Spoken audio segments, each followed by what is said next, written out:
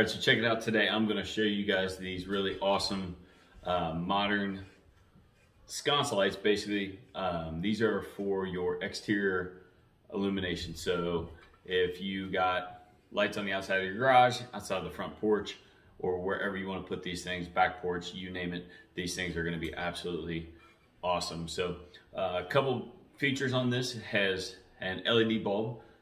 Really easy access on the bottom side, so there's no glass on the bottom to keep you from getting into there without your hand. Obviously my hand fits in there real nice and easy, gets up in there.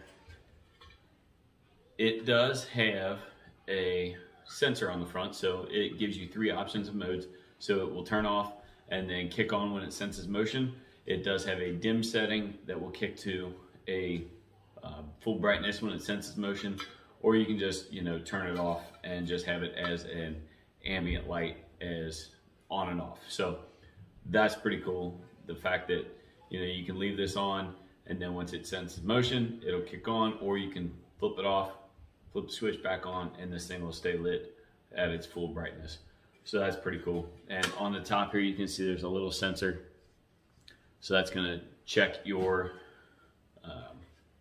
and show when there's actual movement on the front. It is a 110 hookup to your household plugs, so it has all the wiring you need there.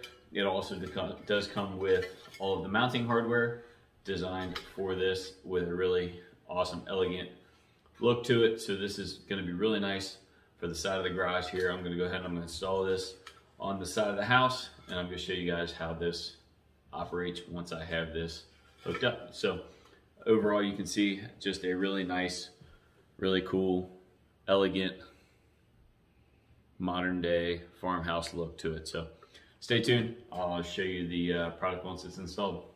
All right, so check this out. You can see I have installed these lights, and you can see the red light up top there, and it is showing that the sensor is sensing motion out in front of it, so it's going to actually keep that light nice and bright so it can illuminate and tip off to anybody out there. So one of the other modes that you can actually do with this set of lights is pretty cool, and we're going to go to the other side, is actually a different color light, which is pretty cool. So you can actually change that over by flipping it off and back on. So as I mentioned, you can actually have these lights to where they kick off and then kick on with motion, or you can have them on until daylight.